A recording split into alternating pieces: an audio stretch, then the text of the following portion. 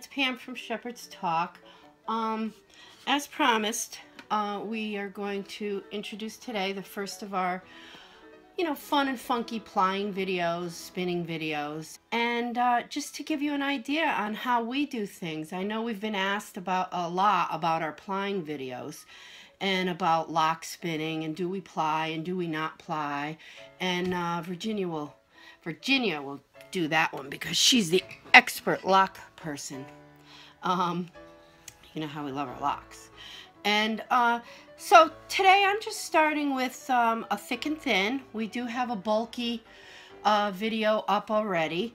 And so basically after that video would come this next step if you're gonna ply. So I spun a single here. I just wanted to show you how to get it back on. I can't see I have to bring it up here.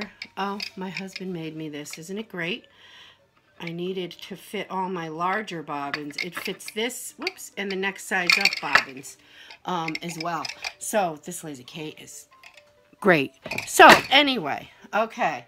So basically, what I did was I have my loop on my yarn. On this side, I have my yarn, my single spun yarn coming through, and on this side, I have a silk thread.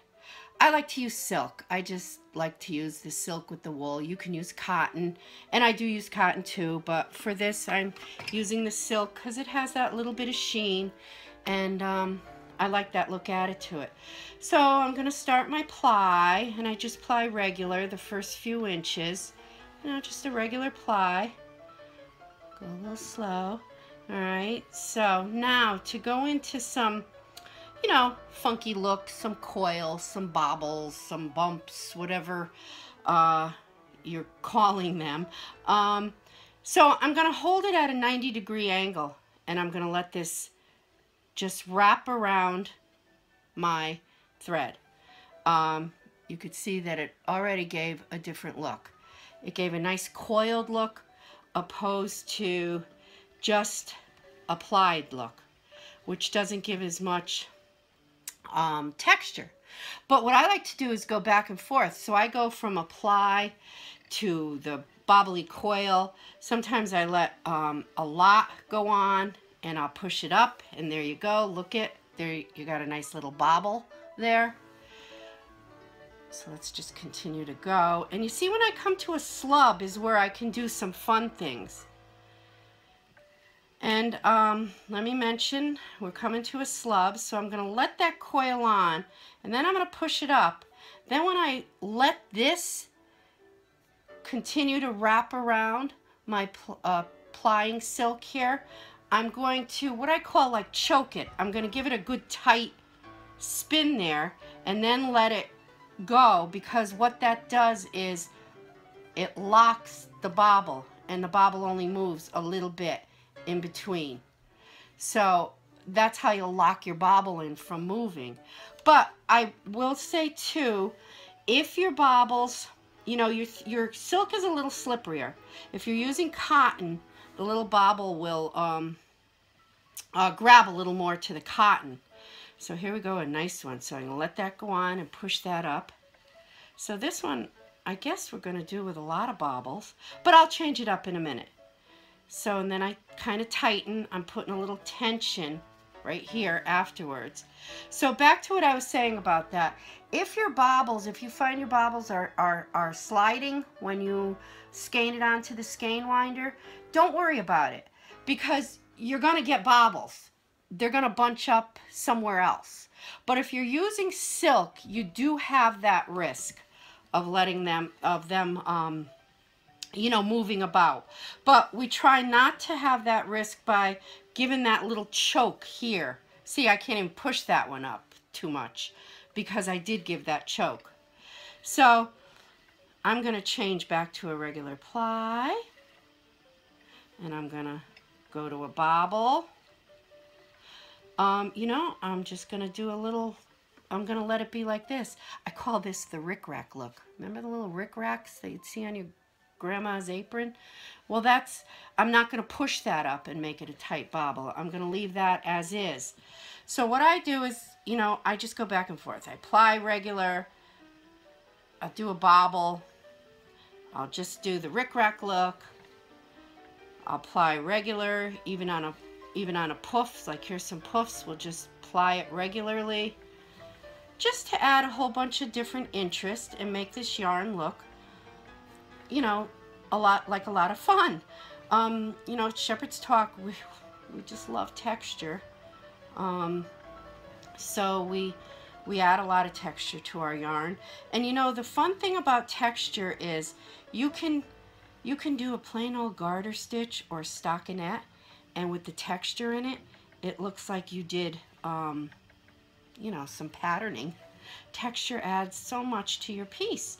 So you don't have to be like, you know, if you're a spinner and you're not a huge knitter, add some texture to your yarn, use lock yarn, mix it all up a little bit, and you're going to find that just doing that is going to add a lot to your, see that? Now we'll push that, make a nice big bobble. That's going to add a lot to your yarn. So just continue here, play with it, leave that, you know, play. Just, now when I get to these big, this is a smaller puff, you really have a lot of control over what you're doing. The left hand with the silk, I'm holding taut. Okay, you could see it's tight. And I'm letting this wrap around it. See, I'm feeding it and letting it wrap around it. And let's see, we're going to come to a bobble, so I kind of let it go around and then push it up. Let it wrap around and push it up. Or not. Again, we don't have to push it up and make a bobble. But it's fun. So back to regular plying, in between. And again, this is a thick and thin. Another way to add texture to your yarn. Just a plain old thick and thin, and then use different plying techniques on the same yarn, and you're really going to add a lot to your knitted piece. So it's a fun way to jazz things up. And you know, when you're spinning your single, you can change colors, add color, change colors, and do your colors thick so you have big thick bobbles. You know, don't just limit yourself to you know, doing a solid color. Add some color in if you like, and do thick. But see, this is coming out. This is going to be all kinds of texture going on here. All different, all kinds of texture when I get done. Can't really see it, I guess, right now. But yeah, it's going to add a lot of fun. So again, my left hand, using silk or use cotton or use wool of a finer you know, yarn or thread, and let it wrap around, hold it out a good 90-degree angles. Now, you can change that look by just holding it out on different angles. All different angles. This one, you know, really wraps it around. See that? That's going like this, like a coil. So really holding it out to even a little better than a 90-degree. Let's do a slub at a 90-degree. Oh, we could do this. Look at this. We could go back and forth, and build a really big cocoon. Now, you could continue to go back and forth. When you see the yarns with those big cocoons, this is a way to do it. And that's pretty much locked in there. Get that through there. Do another one. We'll let it wrap around. Then we're going to go back. We're going to come forward. We're going to lock it right there, and we're going to continue to go. And I have a big cocoon. So, you know, adding a few of those into your yarn is always fun. And, you know, it's a matter of play. Again, I'm not technical spinner, so I kind of, you know, just play, go with the flow, and then try to share with you what I do. Here's a... This is really coiled. See how it's got that real coil look to it? Now we'll just go to apply. And if you feel when you, here's a little tip. If you feel that you did a little too much twist doing this, let's see, I'm going to go back and forth, back and forth. If you feel there's a little too much twist, see, like this, see it's coiling up, hold this taunt and let your twist travel up. So I'm letting that energy out. So you just don't be afraid of it. Just play. Different angles. That's what you want to do. You want to play angling your spun thread, keeping your ply thread taut. And when you really get going, you just treadle along and change up your angles. And this way, in the finished product, is going to be a really textured yarn, which I will have a photograph of to go along with this video. See that? How much fun is that? Now, you know, you can do, when you're spinning your yarn, a little tip, do your slubs smaller so that you have smaller little baubles.